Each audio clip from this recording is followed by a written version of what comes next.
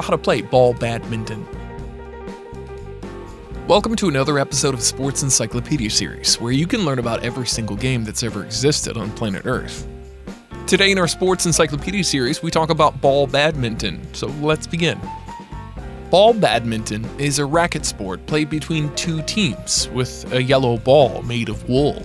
This game takes place on a court which is around 12 by 24 meters with a net in between.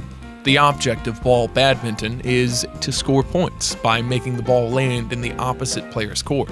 Ball badminton is a game more popular in India. Now let's talk about how to play ball badminton. The game is capable of being played outdoors and indoors. When playing fives, the team is 8 formally designated players, and any 2 of the 5 can play.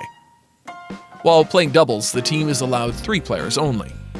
The game starts when the ball is served. In the beginning, the server should be on the right side of the court. Each time the point is scored, the server moves to the other side. The ball can be returned by any of the players of the opposing team.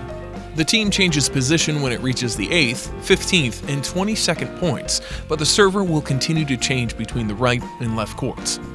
How to win ball badminton. The first team that manages to score the 34th point wins. Friends, this is an overview of how to play ball badminton. However, if you'd like to learn about the rules of ball badminton in detail, make sure that you check out our video on ball badminton rules. If you like the video, hit the like button, and don't forget to subscribe to our YouTube channel.